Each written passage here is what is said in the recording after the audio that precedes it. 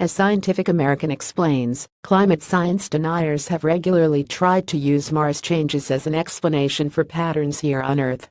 Mars saw a dramatic shift through strictly natural causes, so humanity can't be responsible for what's happening back home. The problem, of course, is that Mars changes likely occurred over billions of years. The increase in carbon emissions on Earth and the resulting increase in temperature on Earth has taken mere decades, aligning roughly with the rise of industry and fossil fuels. Bridenstine's willingness to study Mars' climate, but reluctance to study Earth's, suggests that he might be looking to other planets as justification for inaction on climate issues.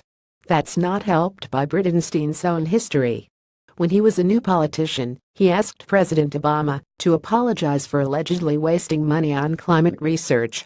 He blamed the sun for climate shifts and falsely claimed that temperatures had stopped rising. As recently as the start of 2017, Bridenstine had floated the idea of removing Earth science from NASA's scope and assigning it to another agency, as if Earth science isn't inherently connected to NASA studies. There are signs that he may be changing his mind, if slightly. He writes in the questionnaire that NASA should still advance both Earth science and planetary science, and that it's not right when these camps have to battle each other to get funding. The question is whether or not Bridenstine will let NASA study the full range of Earth science, if has approved in the coming weeks.